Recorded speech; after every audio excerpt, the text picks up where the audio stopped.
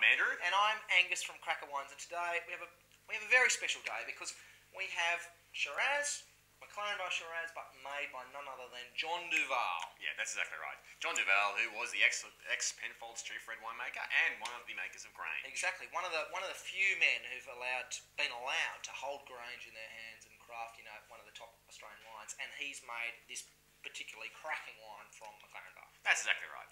After he'd sort of finished up with Penfolds, he still does to this day. He does consulting work all around the world. And this is one of his 2006 Shiraz. No, I cannot spit that out because it's just got lovely richness. It's got texture. It's got some spice to it, and in the bottle, it's just softened and it's smooth and it's silky, and it's just a cracker, really. Yeah. And what we really like about this, though, is that normally this would sell for $65. Which is, it's got to be said, a fair whack for the wine. But you see it under $20, and I just think it's a build in 1995. John Duval Shiraz, normally $65, $45 off. Not bad at all, Angus. 5 stars for value, without a shadow of a doubt. Very much so.